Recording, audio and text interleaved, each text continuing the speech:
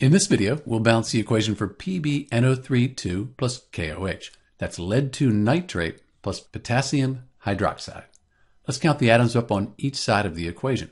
We have 1 Pb, and then this NO3, it's a polyatomic ion. It's called the nitrate ion. We have NO3 here, and it stays together in the chemical reaction. Here it is again, NO3.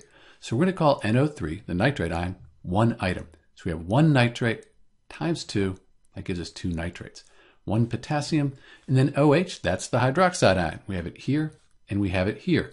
Since it appears on both sides, we'll count it as just one thing. We have 1 hydroxide there, product side, 1 Pb, 1 NO3, 1 potassium, and the OH, the hydroxide, we have 2 times the 1, 2 of those.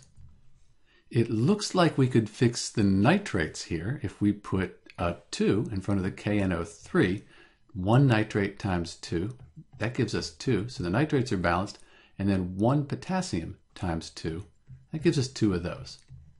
Let's fix the potassiums. If we put a coefficient of 2 in front of the potassium hydroxide, 1 times 2, that'll give us 2 of the potassiums, so those are balanced.